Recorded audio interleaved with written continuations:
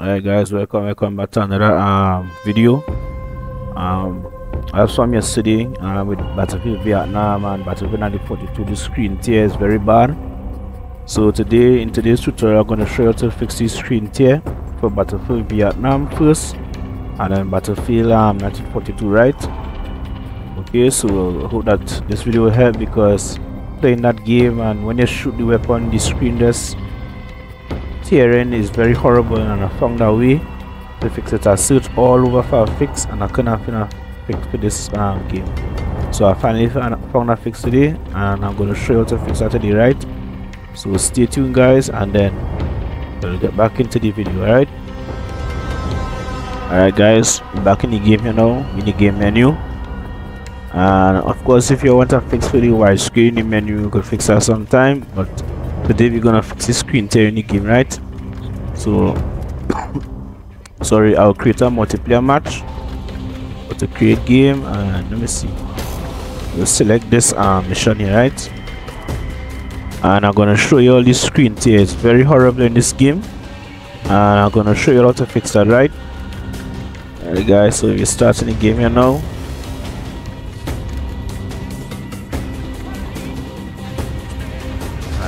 Ready, select the location, and once you get into the game, I'll show you all this screen tear, right? It's very horrible and very unplayable too.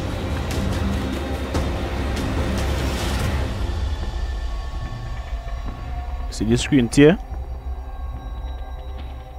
Just when I shoot the weapon, you will see the screen tear, and you see it's very horrible.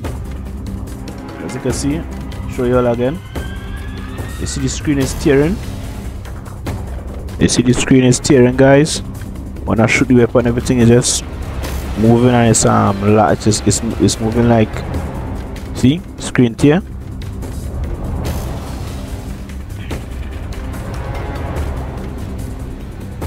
Look at the trees, screen tear, you will see. Alright, if you want to fix this problem here, then let's get back onto the desktop, and I'll show you how to fix the screen tearing, right?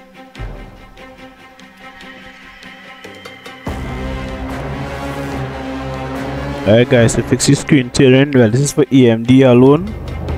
This is for AMD. I don't know if you could do this on NVIDIA graphics, but if you're on AMD and you want to fix that screen tear, then open up the AMD software. Alright, click here, add game, and find the game exe, right?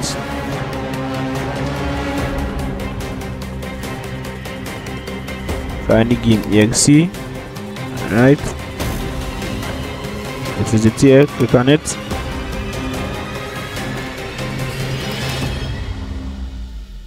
Alright, turn this on, always on.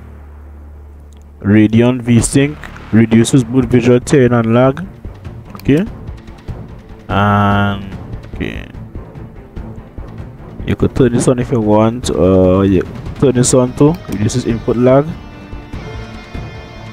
Alright, and this is it. If you want to could experiment with that stuff, the advanced, so you have this on.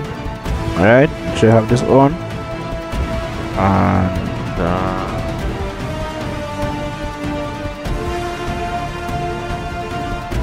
alright, you can experiment with these other things if you want, but the most important thing you need to do is enable this and enable this, right? So once you go back into the game, you will see the difference, and you will notice the screen tearing again. So let's get back into the game. Oh yes guys, one more thing, launch the game from here. Launch the game from here, right? So you have to click here and launch the game from here. So let's get back into the game. Game is enabled.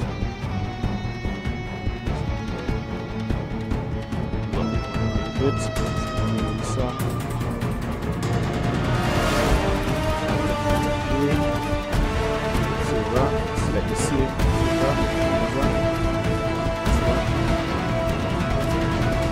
Guys, and then we'll be back in the night. Alright guys, here and you will see that the anti-lag has been the screen tearing has been fixed.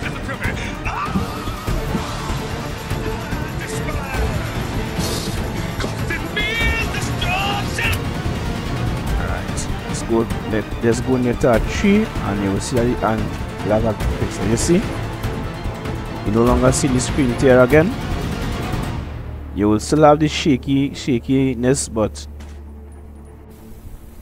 alright, you see, more screen tear. This has been fixed. Go near to our coconut tree. You no longer see the screen tear. You see. So that means that the AC has been fixed. It will still be shaking a little bit, but you wouldn't see the screen tear as from before.